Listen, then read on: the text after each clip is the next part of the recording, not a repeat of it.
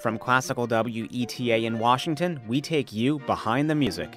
In this episode, I'm joined by Classical WETA host Bill Bukowski, and we're talking about one of the most colorful genres in classical music, the symphonic poem. So, discover what they are, who invented them, and some of our favorites. I also try to outsmart Bill, who happens to be one of the most knowledgeable people I know in classical music.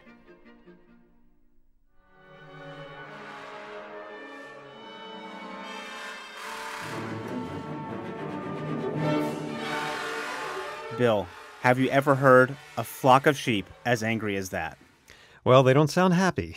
Definitely not. That's from Don Quixote, a symphonic poem by Richard Strauss. And, I was thinking earlier, do you remember those toys where you pull on the string and then it spins around and it says, and the cow says... Oh, yes. Yes. If that was the sheep sound with that, I think I would be very afraid of sheep now. Very afraid of that toy. Exactly. Well, this is coming from Don Quixote by Richard Strauss, and it is a symphonic poem. That's one example, and we're going to get into more of Strauss in a little bit, but I guess we can kind of just figure out, well, what is a symphonic poem? Briefly, a symphonic poem is a piece of music that's a reflection on another work of art. It could be, very descriptive, or it could just be sort of an impression. It could be a reflection on a book, a novel, a painting, a poem, a concept, an idea, even the life of the average Joseph going about his business with his family. It's bringing it into sound. And it's doing it in a way, well, it's not new, right? When we think of, portraying something in sound, if we go back to the 1700s with Vivaldi, he depicts things like dogs in the Four Seasons. Yeah, or a storm. Yeah. This isn't unusual. There have been composers from Vivaldi's time and even before that have used music to depict a certain thing. But the symphonic poem is something a little grander. It calls for larger forces and, to use the art comparison, a bigger musical canvas.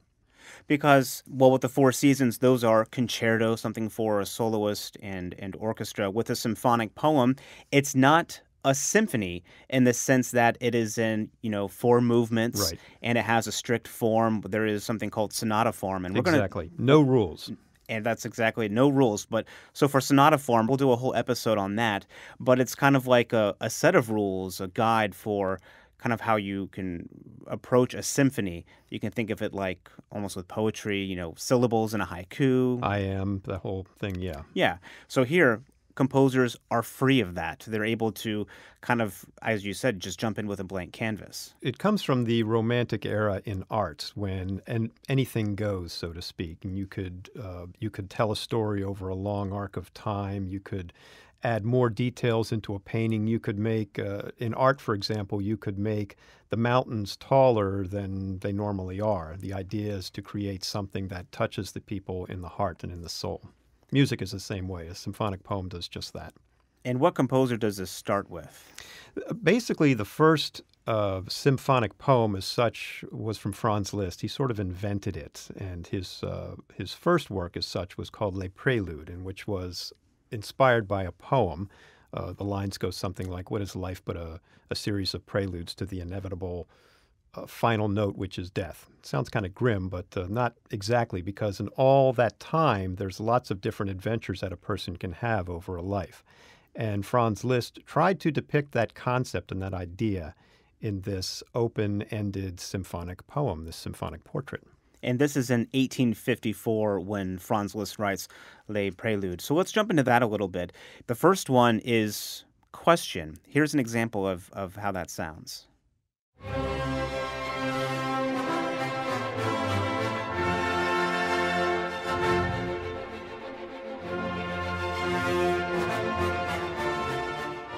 And what you're hearing here is kind of a simple tune.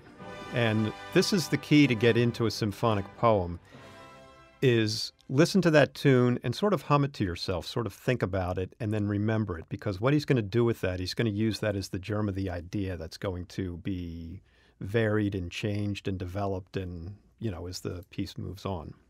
And it's not so exact in that, oh, this is a question like, hey, what did you eat for dinner? Right. Kind of thing. But when I listen to that the first time, it's like, well, as you really think about it and you kind of hum it, it's a statement It seems like it's more of a statement than a question, but when you start listening to it, it's incomplete. Right. And it's bold, but you're right. It's incomplete. Like, what's next? What happens next? And the next section is love.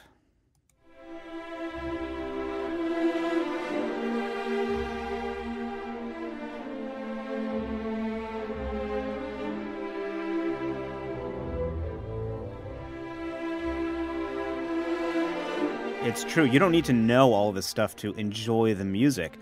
But even if I didn't know, I would think something romantic here. Right. Exactly. Exactly that. And you're also hearing that little theme that we heard first sort of bubbling underneath, just to remind you where we're going. And it can be several kinds of love. When I hear that, I think of like, we're gazing across the room or in a field. We can't quite touch, but there is that love connection going on there. Right. Imagine yourself on a favorite vacation and a vista before you.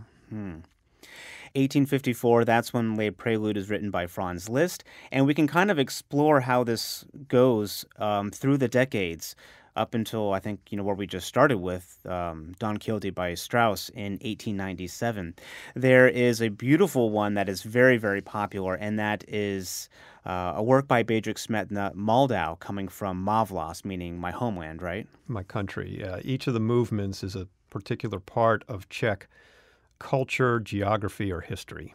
And just so you know, the Moldau is a river. It's the main river that flows through the Czech Republic.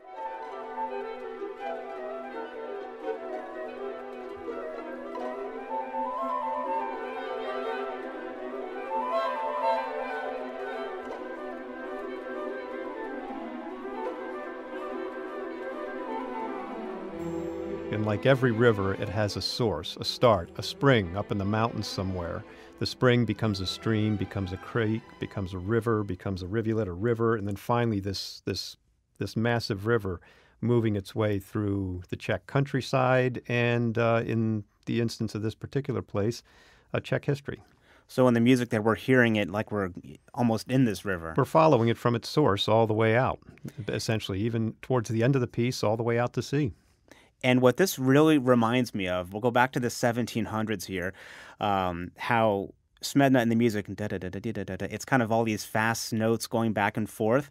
I was listening the other day to Vivaldi's The Four Seasons, and in the beginning, in the first concerto, the Spring Concerto, there's a moment where you are hearing these murmuring streams. Sounds much the same, doesn't it? Right. I don't think it's too much of a stretch. You hear, I feel like I'm on a leaf, and I'm going around in this little stream, in the perhaps. eddies and streams and the flow. Yeah, absolutely. But that's an absolutely beautiful piece by Smedna. And that's in 1874, and they're depicting the landscape. And we can go into a few years later in 1880 with a work by Alexander Borodin in the steppes of Central Asia. Now, this is a landscape kind of scene being depicted here, right? Yeah, and it's a contrast from the one that we heard before. A river sort of flows and turns and twists and gets and churns and what have you. In the case of the steppes of Central Asia, it's just flat land for miles around with nothing out there to see. It's a very static landscape. So what happens?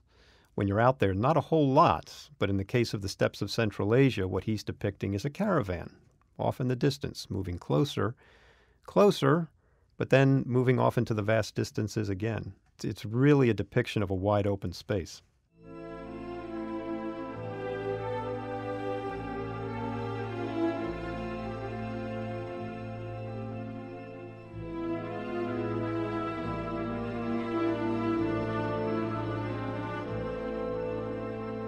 And there's sort of that Middle Eastern feel to it. Like, think Scheherazade, for example. Yeah. This Middle Eastern this caravan from the east moving across the steppes of Central Asia.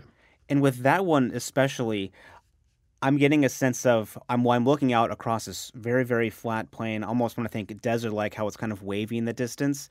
I'll play that again because you hear the violins, they're playing very, very high, just this long note. And it's kind of like that hazy desert sound you get, I think, when you're looking far off into the distance.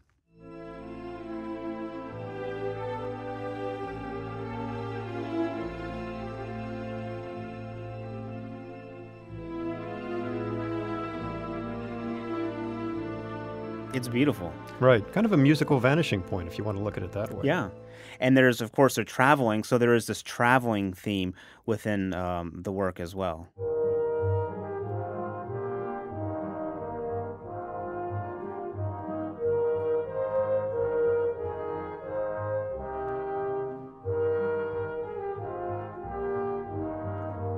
Now when I hear stuff like that, I think Monty Python with the coconut shells. And That's right. That's right. This wide open landscape with just a few people and animals on it. You're right. Let's take a break, and when we come back, one of the masters of the symphonic poem genre. Classical Breakdown is made possible by Classical WETA. Join us for the music anytime, day or night. To listen live, just go to our website, classicalweta.org, or download our app. It's free in the App Store. So far, we've had poems and landscapes depicted in the music, and we have a novel here with Don Quixote by Richard Strauss depicted within his symphonic poem. Strauss is a composer who, it's so much fun to listen to it, but it's almost like eating a lot of candy. His music is so descriptive and so... He once claimed that he could set anything to music, and he very nearly did set just about anything and everything to music. And I think he actually did say, if I wanted the orchestra to sound like a knife, spoon, and fork, he could do it. He would make the orchestra sound like a knife, spoon, and fork. So we already heard the sheep in the beginning from this. He also depicts horses, right, flying through the air.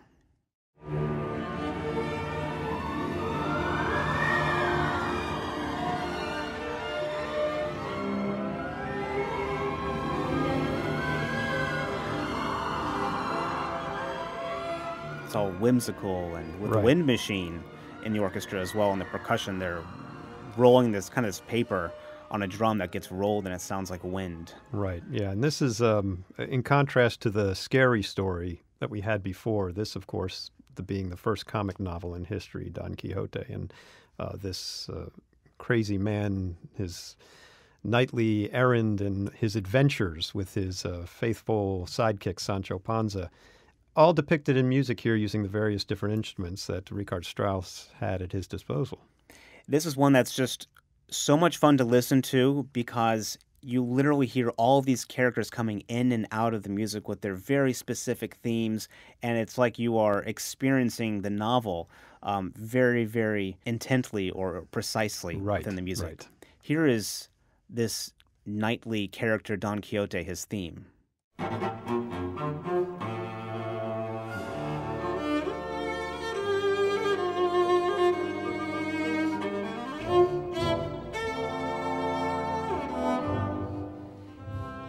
It's very knightly sounding. Very knightly sounding, very noble, and just a little crotchety and old and creaky, too. Yeah. Which was Don Quixote.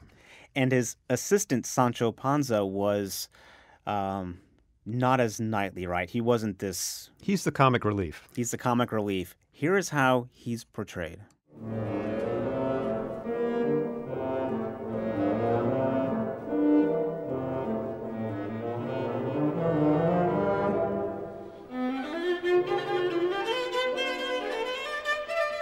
And I feel bad about the instruments he's using to do this because they're great instruments, but the euphonium, which is like a small tuba, and then the bass clarinet, and then the viola. And those are all instruments that have enough jokes about them that they don't need the Sancho Panza theme. But it's so... It's perfect because it's very expressive and it's just right for the character.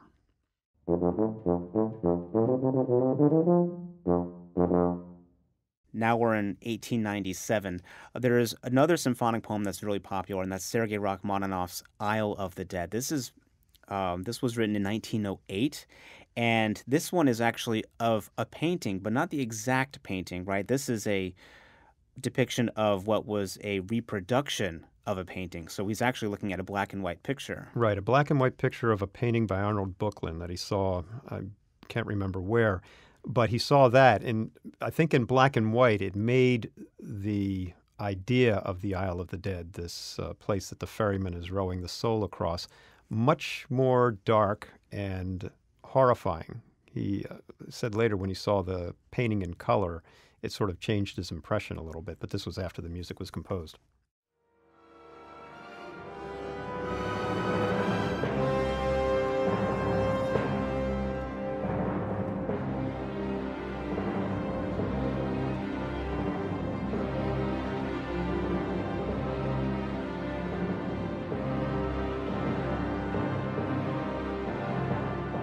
can hear the oars sort of dipping in the water as the boat is heading its way across the River Styx. Exactly. I mean, it really does sound like that. And it sounds like you're going to this imposing, monstrous rock in the sea. Right. And I agree with Rachmaninoff. When you look at the black and white one, it looks so scary and nightmarish. And when you look at the actual painting in color, it looks to me like somebody going to an island in Greece or something. It's two guys in a boat. Exactly. On their way to this wonderful looking island. It's a different impression, let's say. But thankfully, Rachmaninoff saw it in black and white at first. These are all fantastic symphonic poems. This is 1908. This is also the time when the symphonic poem starts to really kind of wane in its own popularity. It kind of fell out of fashion after this point. Yeah, music was changing, as it always does, down through history. And even in the early years of the 20th century, things were changing. And a lot of it was like, well, we've done that already. What's next? What's new? What's the next thing to do? Now, what do you think about George Gershwin's An American in Paris? It's a perfect example of a symphonic poem, actually. Mm-hmm. When you come right down to it, much later, and also using a different kind of music as sort of a starting point, the music of jazz.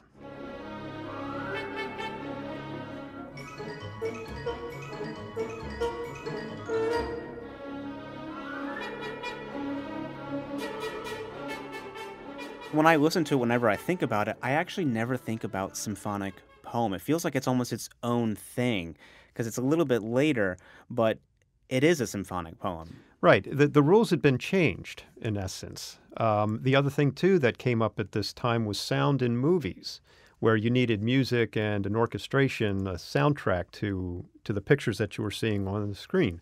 So the idea of a symphonic poem was not anything new at this particular point. It was established.